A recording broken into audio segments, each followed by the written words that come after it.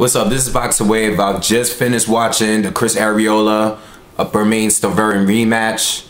It was a really good fight, alright? Stiverne stopped Arreola in the 6th round, okay? Now, let me speak on a few things. Shout out to ESPN for putting this fight together. I'm glad that they're stepping up, taking big fights, okay? They recently had the Klitschko fight on this channel a couple weeks, on their channel, on their network a couple weeks ago. And now they had this fight. This fight was promoted decent. You know, I seen a lot of commercials. I seen them talk about it on Sports Center and stuff like that. So shout out to ESPN for, you know, promoting this fight and doing a good job. You know, I would like to see them take more fights. It was free. We didn't have to pay for it. It wasn't on HBO and Showtime.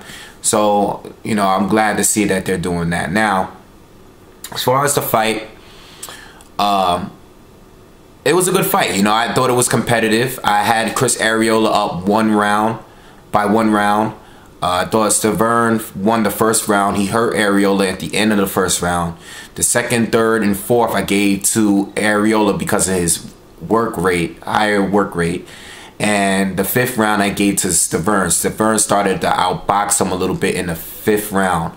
Started looking like he did in the 1st fight. You know, he was using his legs more, and he was using his jab, and it started to look like, you know, Stiverne, you know what it is? Just like Teddy Atlas said at the end of the fight, Chris Arreola just didn't have any room for error, okay?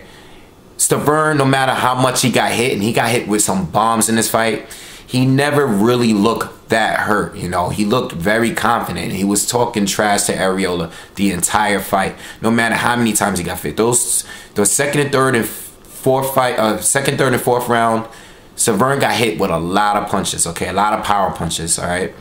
And he still looked very confident. You know, it was a lot of rope-a-dope going on in there, and he finished him off in the 6th round. He knocked him down with a huge right hand, and after that, he just finished him off. You know, it was a good fight. You know, it's good to see. Like, you know, I was on Twitter the whole time. It's good to see a lot of people. It's basketball playoffs going on right now, and a lot of people was watching this fight instead. So it was good to see that. A lot of people was watching the fight. A lot of people that don't even watch boxing was on ESPN watching the fight. Okay. One last thing. The next opponent for Stiverne, WBC. He's the WBC champ now. First Haitian heavyweight champion. Deontay Wilder is the mandatory, okay? But it's looking like Vladimir Klitschko is going to swoop in and take the fight before him because he wants to unify the titles, okay? I am hoping Deontay Wilder gets the fight for a whole lot of for a number of reasons. Let me explain why. I've been wanting to see Deontay Wilder fight one of these two for a long time. I've said it in videos. Even when I first started my channel, I wanted Wilder to fight a guy like Arreola, somebody like Stiverne.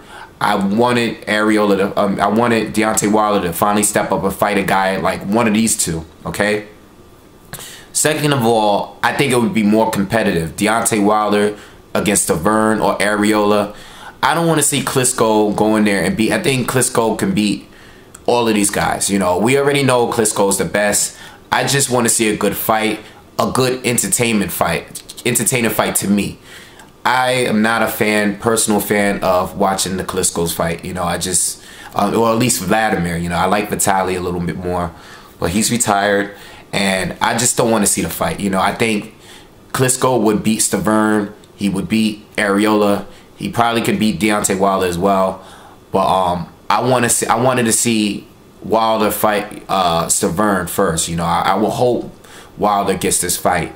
If not, then Klitschko. You know, Klitschko wants to unify the titles. I mean, he definitely deserves it. I'm not taking anything away from Klitschko. He definitely deserves whatever he wants. You know, I mean, he's put in the work. His brother retired, and now he wants to. You know, but we'll see what happens. You know, we'll see what Stiverne takes or whoever. I don't know, you know. I don't know what's going to happen. But Deontay Wilder is definitely the mandatory.